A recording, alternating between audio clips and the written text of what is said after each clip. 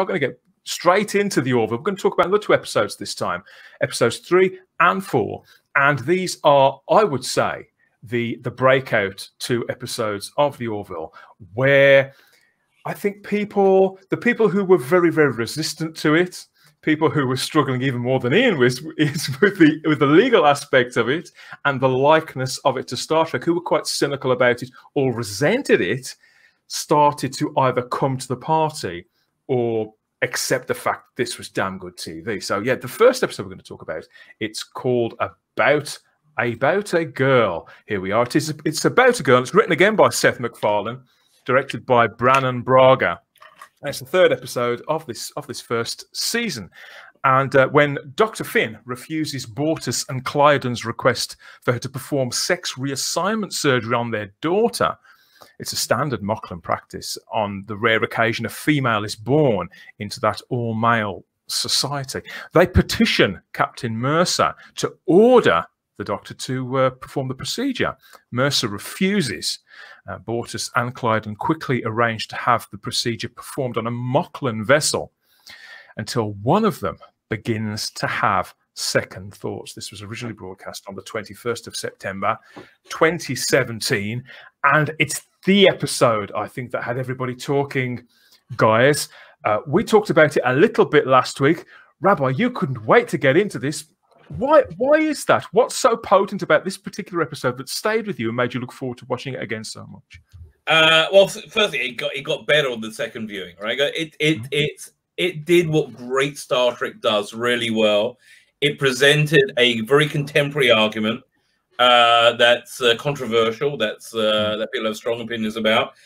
Listen, it weighted the deck in one favor. They did the best they could, but they had a conversation, which is something that is so lacking. And it was lacking in 2017. It's 100 times more lacking today.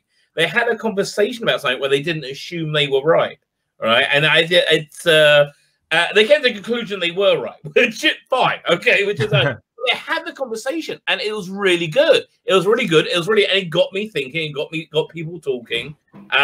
This is what good TV is for. This is what Star Trek should be, right? Do you think the reason why, obviously, with other shows, when you frame an idea like this and a conversation like this, and you explore a whole issue of this nature, usually with a lot of shows, this includes a lot of genre shows, they would do so by visiting another world, another community, and have it be the concern, be an issue that's sprang up in the life of a character who is just in it for the week, and you'll probably never see them again. By attaching this to one of the main cast members, it meant really that they had to decide at the end of the episode to go one way or another, didn't they? Whereas if it had been like an episode of the week and just a one-off character, they could have sort of sent them off to make their own decision and left us wondering. So it's quite brave. It's a brave story to talk about. Well, actually, it's brave to talk about an issue in such a rounded way. Generally, it's really brave to have it concerning one of the regular cast members, and even braver still to make a firm decision and run with that dramatically over a series that could be going on for a few years, couldn't it? Keith, you're new to the show, completely new to the show. How did this episode strike you as it was rolling out? Because obviously you noticed the balance on the first 2 episodes between comedy and drama, some of which you felt landed better than others, but it hadn't made you seasick, had it? You're keeping up, but this is a hard lean into fairly straight drama, isn't it? So how do you think it fared? Yeah, I mean, it is. I mean, there is still, humor in there that I feel is a bit misplaced in the odd here and there, even though it did make me laugh as well. But in terms of dealing with the issue, I think what they did here, which was very Star Trek, very original series and very next gen, is they dealt with a contemporary issue, but they didn't do it in a preachy manner.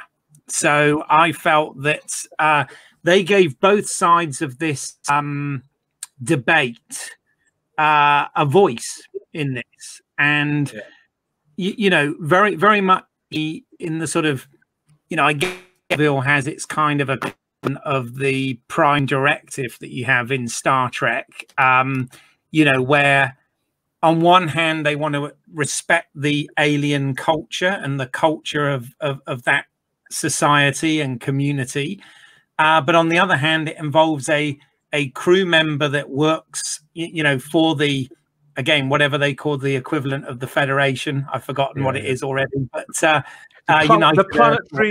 planetary union, and they're also this case they're the only Clyden and Bortus. They are the only functioning, healthy relationship on this ship, aren't they? Because obviously Ed and Kelly are divorced, so that's a strained relationship. These are the only two people who are actually together, and to put them into a conflict right away, another brave thing to do. Yes, yeah, no, I thought it was. I thought it was handled really well, because they obviously used the comedy and the parody aspect to sort of challenge it. Like, obviously the whole turning point for you know, our character is the fact that they show him Rudolph the Red-Nosed Reindeer animation, and you know, that's what kind of but yeah, at the end there was a great bit for that when he gives the baby the little Rudolph doll. I didn't notice that the first time. He gives a little cuddly Rudolph, which I thought that's such a clever way of tying it all together, right? Giving hope for the future, because it would be seemingly hopeless for him, right? But I loved it. I absolutely loved it. So, and it's funny enough, Keith, the thing that struck me about you when we spoke last about this show, the thing that didn't sit so well with you were the 21st century, pop culture references. Well, 20th and 21st century, and we do get them. We continue to get them in both the episodes we're going to talk about this time. But here, it's used in a very precise way, isn't it? That, as you say, that animation, Bortus watching that animation with a couple of his crewmates, with the two guys from the navigator and the helmsman. You know, they take him to one side, don't they, with the beer, all that sort of thing. You can see it coming a mile away, but it's all played so beautifully. But you know, so that resistance you had to our culture being part of this show, that matters less to you this time.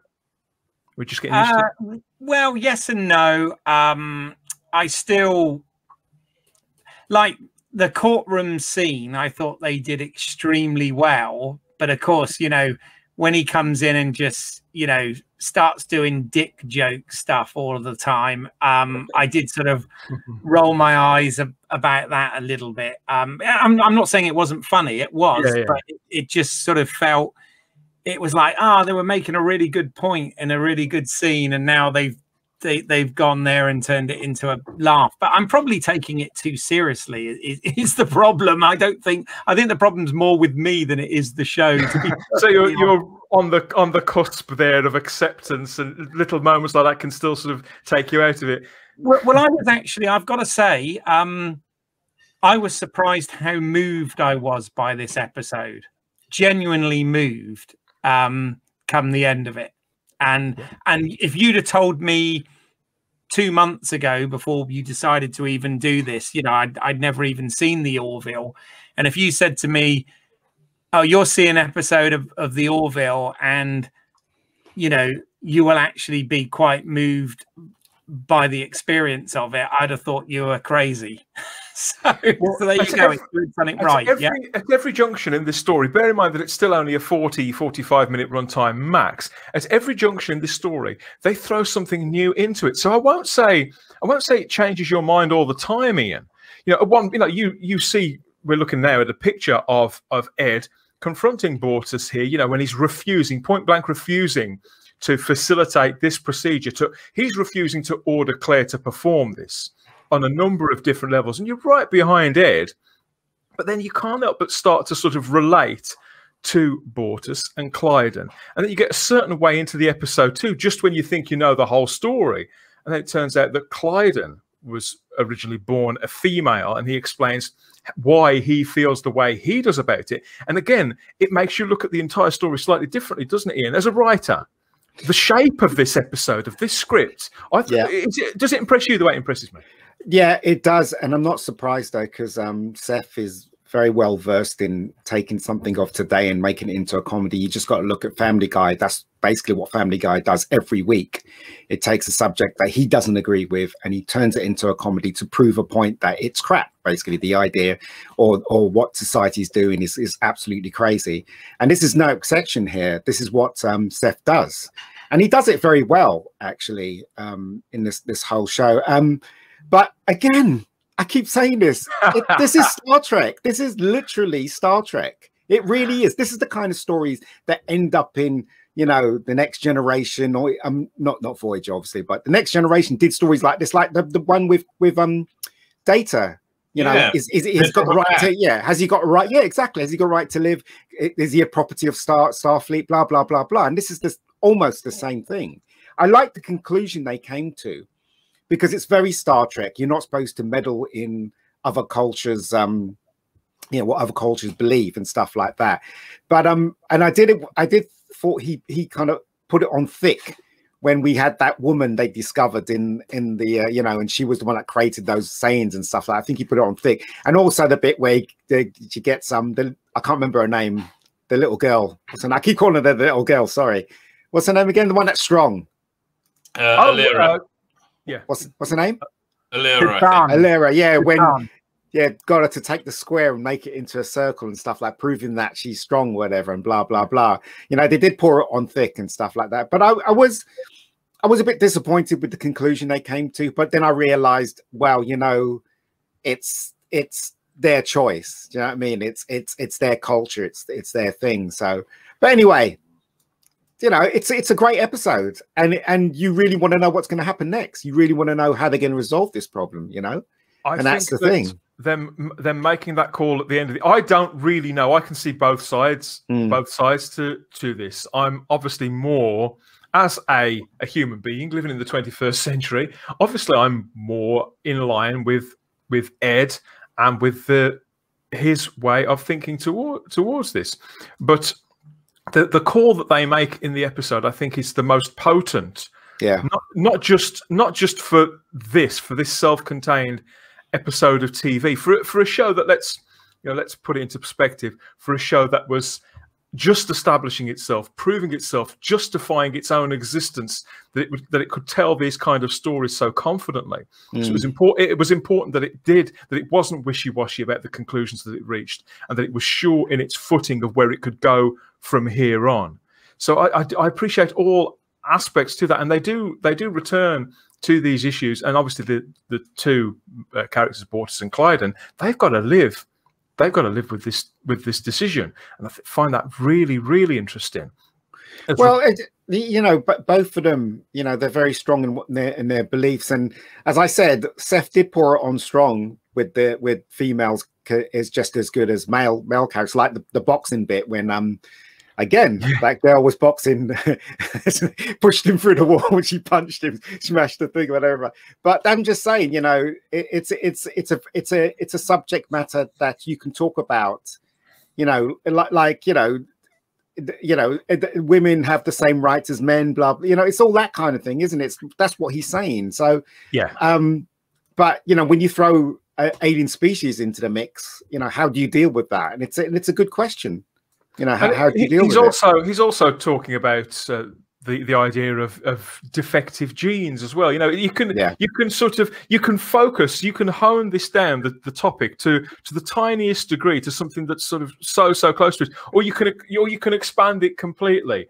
You know, to talk about any kind of human issue, the birth issue. You know, we talk about things like Down syndrome. Yeah, and all these various different things that the human race has encountered. Yeah, from birth, and that people live with and triumph over. For example, you know, I've talked at times about autism, about my own experiences with autism within my own family, and seeing a close family member be sort of face those challenges, be empowered by them. You think, would at birth, if I could have done something so that this person wouldn't have to face those issues and reach those points in life. You know, I know it's not the same, but it's an issue. That's what he was saying, wasn't he, Dan? That's what was it Border's wife or husband? I don't know. Anyway, that's what he was saying, wasn't he? He was saying, look, if we allow her to be a girl, then she's going to be picked upon. She's going to be ostracized. No. It's more than that's what they were saying. She's going to have her life destroyed. Yes, exactly, and that's why they wanted her to be a boy, so she wouldn't have to suffer that. It's exactly what you're saying, Dan. You know, if you had the power to stop your child being, you know, this or that, whatever, you know, and any suffering at all, and exactly, would you stop it? Yeah, that's a very dramatic kind of. It's a very extreme example that they frame, particularly to this society, this on the surface of it quite intolerant society. Yeah, and yet they seem generally a productive society, that they've got balance there, that they've got respect within their own boundaries. So you think, from their point of view, who are we turning up on this flashy starship, throwing our weight around, and Kelly there striding around the courtroom, looking down her nose, just people just dropping out of the sky and telling them how to live. Yeah. And, well, okay, I can probably see how they would feel about it too. Those courtroom scenes, as you say, it did remind me of Measure of a Man. It did remind me as well, Rabbi, of Star Trek VI with the Klingon court. I'll tell you what it didn't remind me of at all. The absolute candor. What was it called again? The thing in Discovery season 3 where they had the Vulcan Romulan. Oh, that was awful. Unification Part 3. Pairing the two is just. Do you remember? Sorry, do you remember that bit where Borders' wife or husband? I don't know how to put the what. Anyway, he goes to buy a shirt, and then Borders comes in and says, "You know, we require privacy to that other guy." And the other guy goes, "You don't have to be a dick about it." He walks out. You know, that kind of humor slightly off a bit, isn't it? But I still find it funny, though. I thought it was hilarious. Actually, you know, Dan, I think you said the really most important word that differentiates this from other Star Trek style TV shows, whatever you want to call it, bravery. This had real, genuine bravery. The thing I really don't like about the current iteration of Star Trek is it's just pure cowardice. It's pure cowardice playing to a mob. And I just hate that. For me, it's even if you agree with the mob, I feel it's the antithesis of Star Trek. You mean telling people what you know they want to hear, not challenging them in any way. This is really brave, right? And again, this is. I think you saw this more. I think on Next Generation. I know you got it. No, I take that back. And Star Trek as well. It's like I said earlier. The thing that struck me with this is it had points of view, but it wasn't preachy. Yeah, and and that's what Star Trek always kind of was in terms of the original series and the next. You know, very much Gene Roddenberry's Star Trek was not.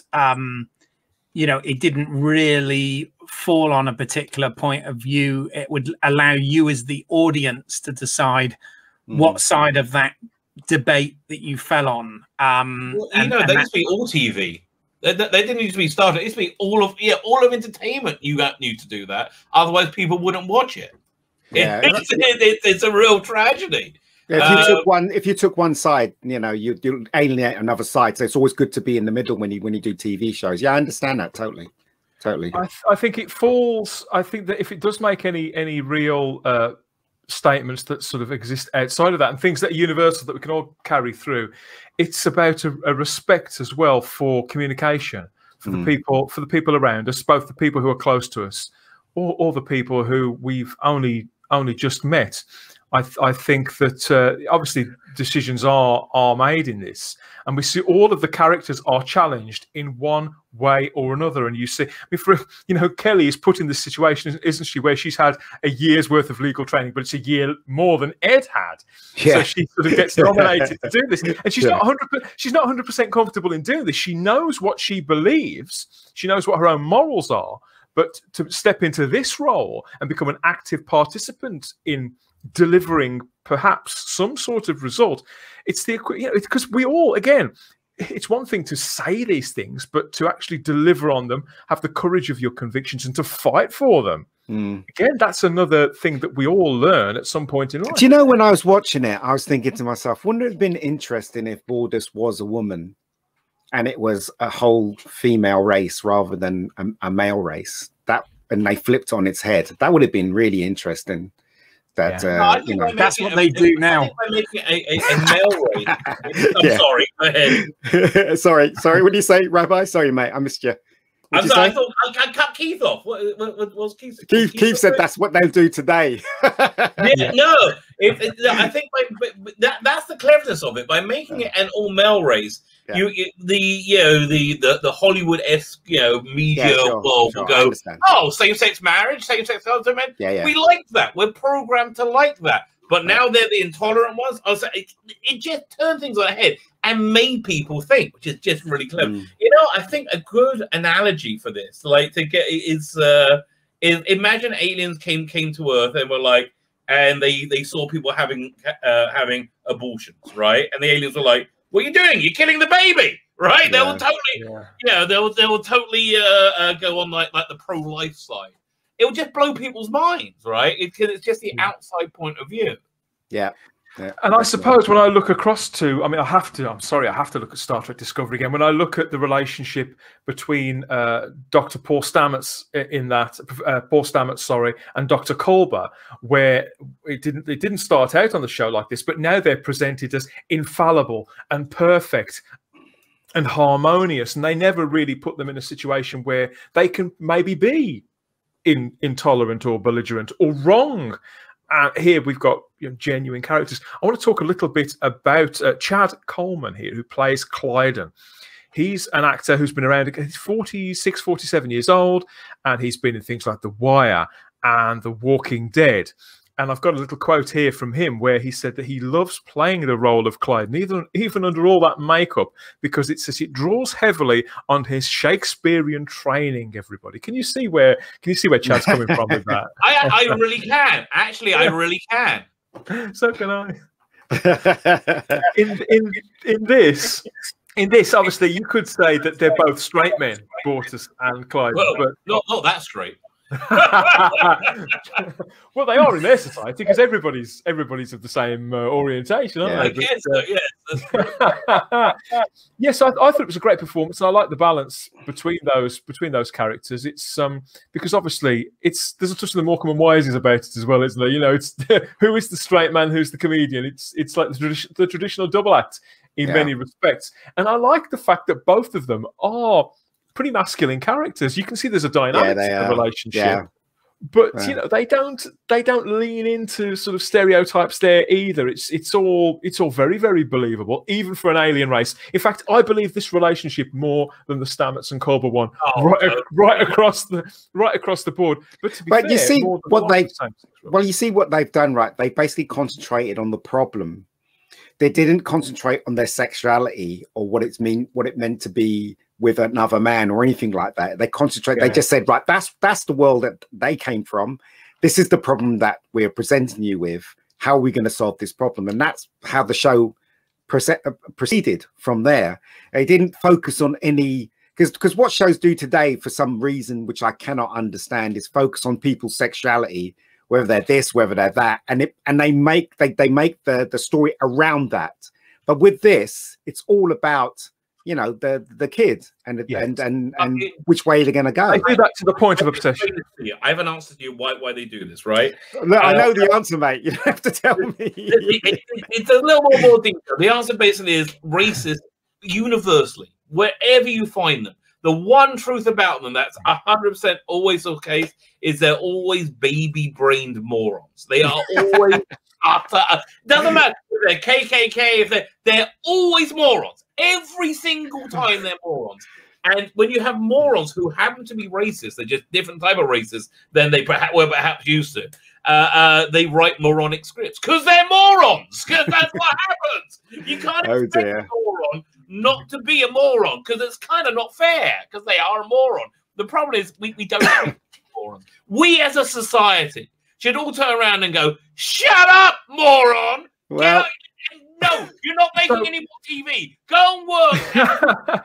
We'll get cancelled. We'll get cancelled like Gina Carano. It's the eternal problem, isn't it, Rabbi? Between the people who, as you say, are baby-brained morons. You know, people who are balanced, who look at the world and look at people in that respect. When you serve them something, a story that is this honed and this powerful, this poignant on a human level. Obviously, you know, you can lead a horse to water, but you can't make it drink. You shouldn't necessarily. It's one thing to transmit your message so that it reaches as many people as possible. But what I like about the Orville is it doesn't talk. You know, not only does it not make the decision for you and tell you what's right and what's wrong, it doesn't talk down to anybody. Right. It's challenging. It's well written, and it means well. It's full of genuine heart. Yeah. I've heard Seth MacFarlane. He's described this as metaphorical, pure sci-fi, a classic sci-fi metaphor in the realms of the Twilight Zone and the original Star Trek show. And that he wanted to explore the dynamics of 21st century sexual politics on Earth through the backdrop, specifically through the backdrop of this single gender species, because it boils it down. I suppose it makes it just the same as the racism storyline on the original series that people still talk about now, where the guy's got the face half white, half black. Yeah.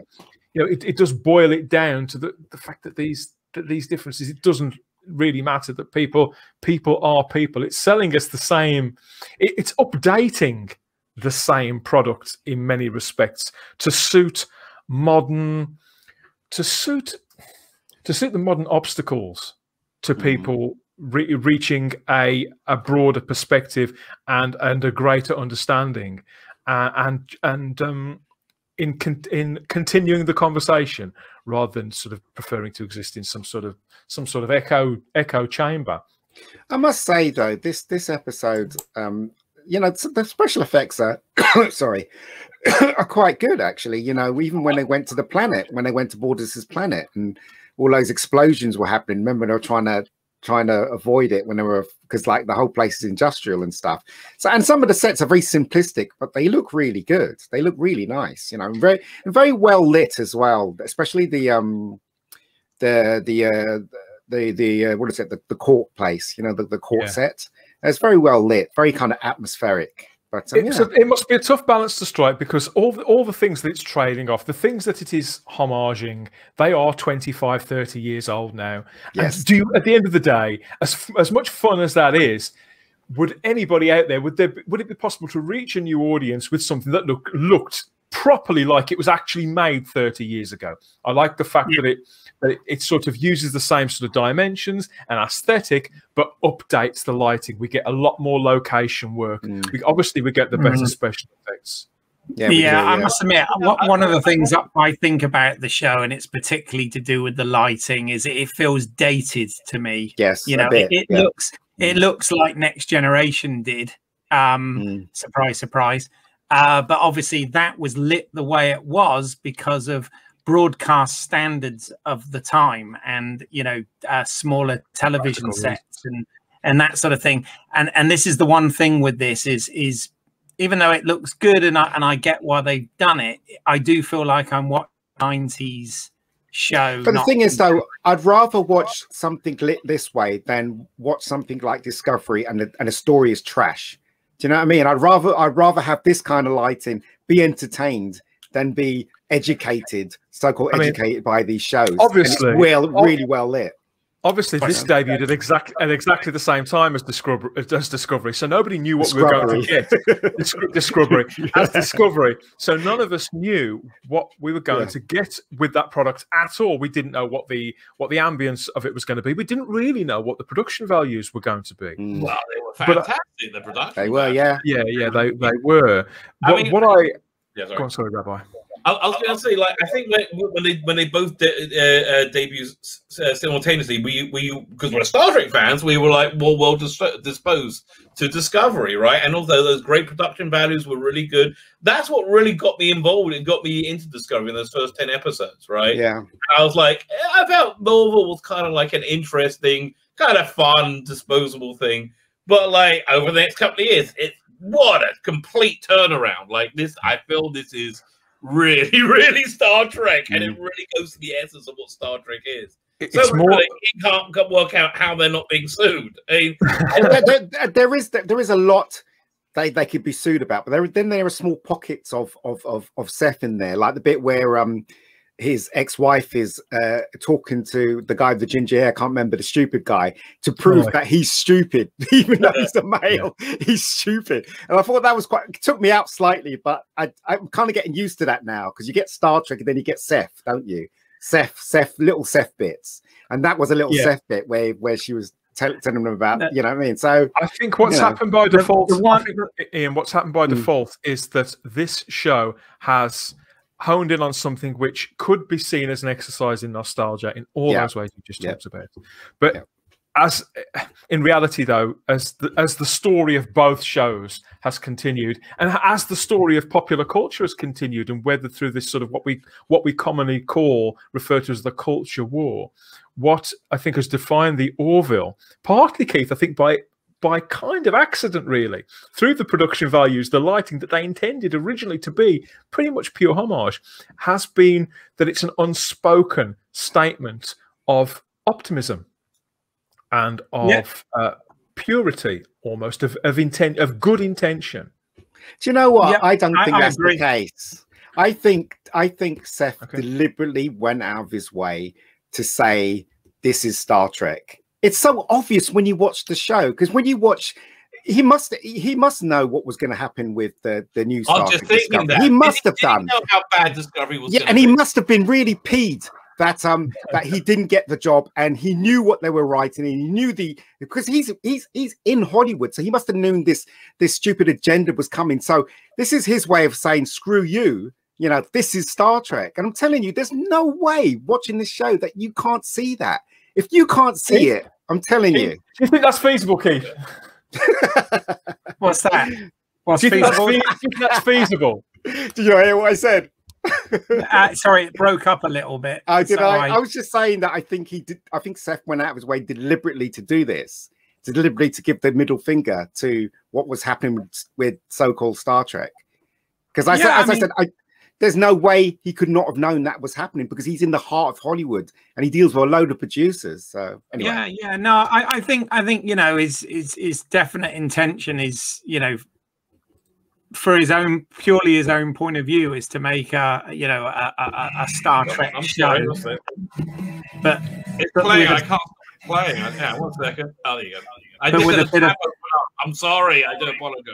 That's okay. But one of the, I have to say, even though I think some of the Seth humor is misplaced, there was one bit that really did make me laugh out loud, and it was when they you know, comparing the sex change to a cleft palate, and he said yes, but a vagina doesn't have a lisp. Well, depending on how you use it. Yeah. That was very funny. Absolutely killer lines. I mean, this episode does make you think. It does stay with you. And for all that we've heaped all this praise on it, reactions were still mixed. There was a lot of passionate reviews, I remember, and people within the community. I think within Star Trek fans and sci-fi fans, still slightly resistant to come to the party and accept that the Orville was for real, that the show was more than how it looked, that there was something going on under the surface, and that Seth MacFarlane was demonstrating a growth and a literate quality to his work, rather than a stream of knob gags and various other sight gags that you get on Family Guy and all those other shows. I think there are sight gags in this, and I think somebody mentioned the boxing match in this with Alara taking on Bortus like that in the boxing. I think sequences like that, Rabbi, as an illustrator yourself, that is something that could have quite easily been storyboarded for animation, isn't it? I think we get moments like that throughout the Orville. Yeah. Listen, I'm convinced the Orville was what was pitched to, instead of lower.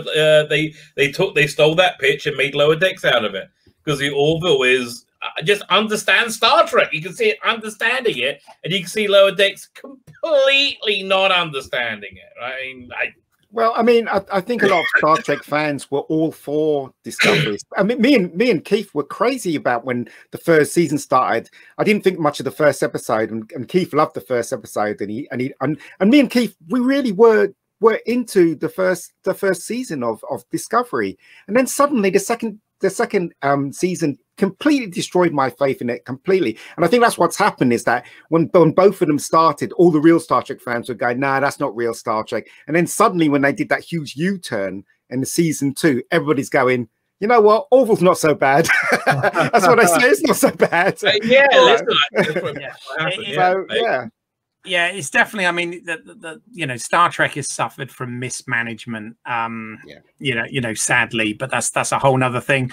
But one of the things that I did enjoy about both of these episodes is the gelatinous life form character that they have in it. It clearly has the hots for the Doctor, I did love We're talking about Yaffet, aren't we? Who's appeared in a couple of these episodes so far, just in little sequences here and there. But the more we get deeper into the show, the more he has to say for himself. Got a massive crush on Claire, clearly, and she can only indulge him so far as his doctor, as his medical officer.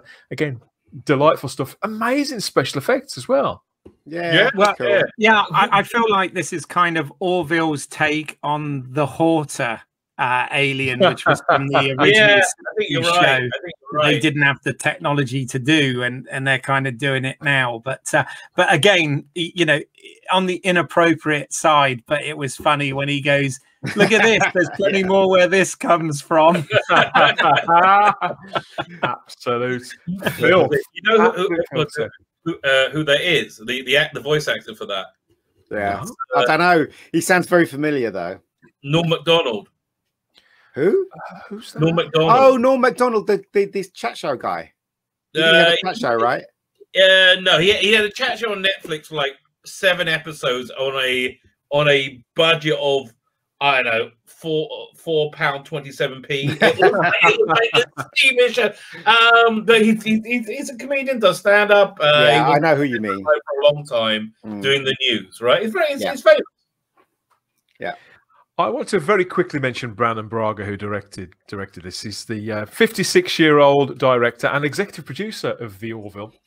He's best known for his work too across the Star Trek franchise, as we've talked about quite a bit whilst looking at this episode.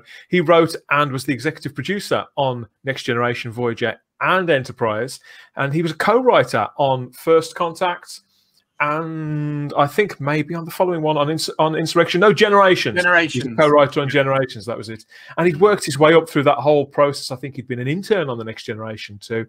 Post Star Trek, he went on to work on shows like 24. And that short-lived show, Terra Nova, which I think involved dinosaurs or something or other. I never actually saw that. Written by my friend. Really? Kelly Marcel, yeah. Oh, that's interesting. I'll have to look at that at some point. Yeah. But it's said that it was early conversations between Seth MacFarlane and Brandon Braga whilst they were working on another project entirely a few years earlier that kind of led to the Orville coming into existence. The balance that they wished to strike was between traditional Star Trek. Both of them missed episodic storytelling, particularly in sci-fi, but they wanted to sort of drizzle in the comedy in the same way that the series MASH used to, about the Mobile Army Hospital, which I know was incredibly popular. I've never really seen MASH. I've never seen the film, and yet I know what they mean just by the scenes that I've seen. Ian, are you a MASH fan? Can you see where the line is? I've seen a couple of episodes, yeah, and I do get what they mean. But you know what, right? They could really implement this into the Star Trek world, couldn't they? They're not going to be happy until they do that, are you? No. Well, I'm just saying, as I said, it's a puzzle to me how we got away with this. It really is. I'm totally puzzled. Knowing Hollywood, like if you knocked someone accidentally, someone could sue you in Hollywood.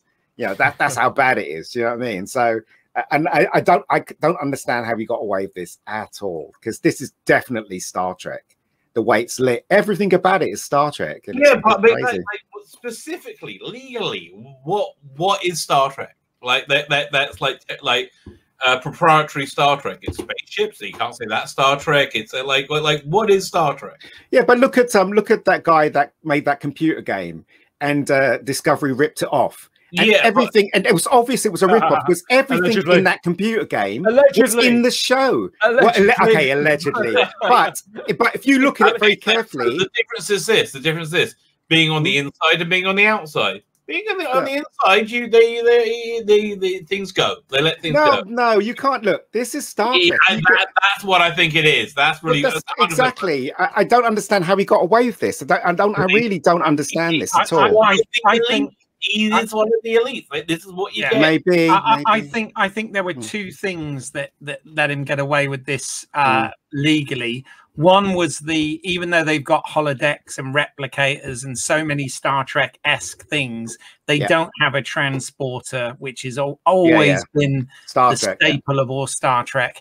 And the other thing is, I'm sure it is the comedy parody aspect of it is another reason, is another way that they're able to get away with it, because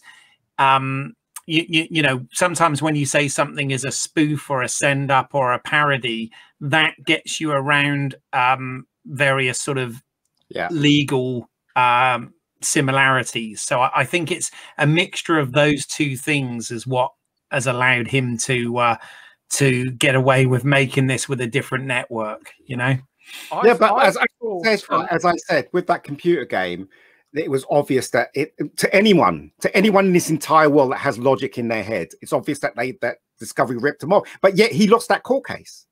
Because it's dependent on who has more resources, who has more money. I guess. But you're probably right. Yeah, then unfortunately that's what it is. Yeah. I've given a little bit of thought to that this week as we've watched these couple of episodes and the two before. What is so different about this? Where are those lines in the sand? How do they get away with it?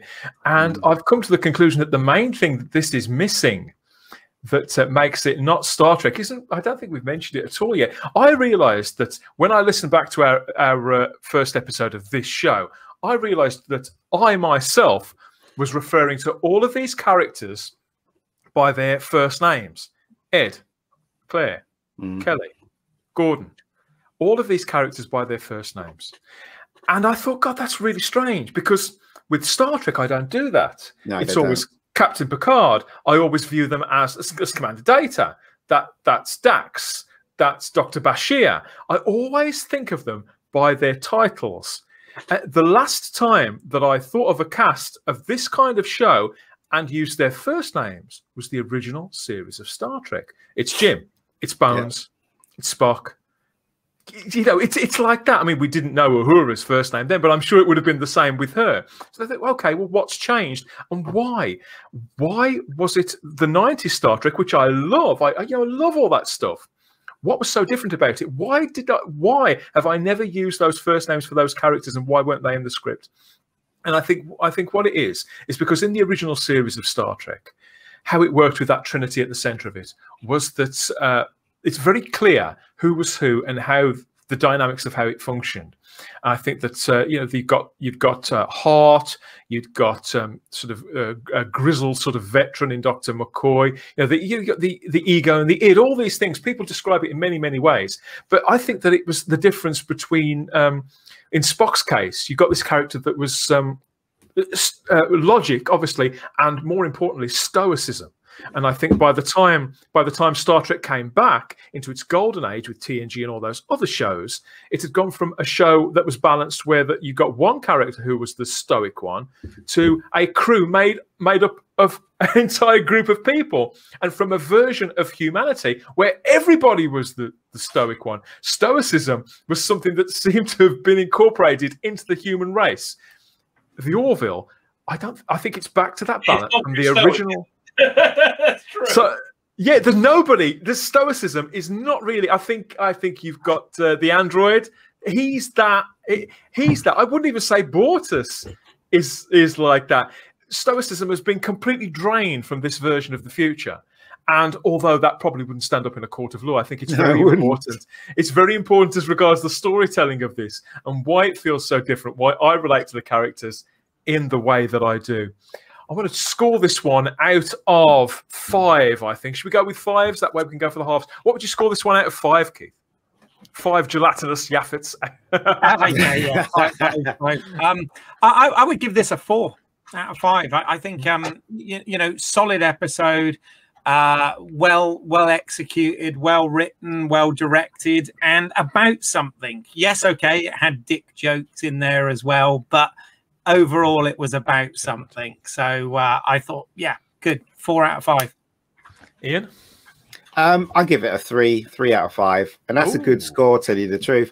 But the only reason why I give it a 3 out of 5 is because the story is, even though it was very entertaining, it's not original. It's obviously something from Star Trek, and it's very, very reminiscent of A Measure of a Man. Yeah. So that's the only reason why I give it 3. But as the rabbi would say, or go, it was entertaining. It was really entertaining. How about you, Rabbi? What would you score this one out of 5? Well, you have to put it in 2 different scales. I think, like in a general television scale, is a 4. It's a 3.5 to 4. In a 2021 television scale, it's a 7. You know, I think it knocked it really out the park. Just by being where it is in this day and age, right? But it's bravery, and again, you just don't see bravery in entertainment anymore. You just see this utter cowardice. You see very, very little entertainment in entertainment anymore. I'm going to give this a 4. I'm going to give this a 4. I'm going to give this a 4 as well. I think it's incredibly high quality, and I was tempted to give it the 4 marks, to be truthful, if it wasn't for the fact that I do like to give my series places to go. And from memory, I'm very sketchy about a lot of the episodes in this series in particular, but I believe that it does get better. And so I've got to leave it that room. But I thought this was a very confident story, very moving story, so poignant and whole. Every episode of this rewatch so far, I've enjoyed it so much. Okay, and in some respects, just as you were describing, Rabbi, I'm noticing those little details too, Ian, that we talked about. Little things with props. Sometimes it's not even in a line of dialogue, just something that's going on. Some little detail. There's so much attention and love poured into this. This is the third. Is it the 3rd episode? Right. It is. And usually, when it comes to a TV show, they get up to that point towards the end of the season. Usually, that's how it normally goes. I mean, but Seth, look, I hate to say this, but Seth is a really good writer, a really imaginative chap, and you just got to look at his body of work, you know. And with this, it's no exception. This story was written by him, right? This story is written by him. It was, and it was originally going to be. It was originally going to be much later in the season as well, Ian. So there you go. So you know, I mean, seriously, you know, this is. Sorry to say this, Star Trek. This is Star Trek. What can I say? Good stuff. Yeah. Well, we'll look at another episode of the Orville in a moment, but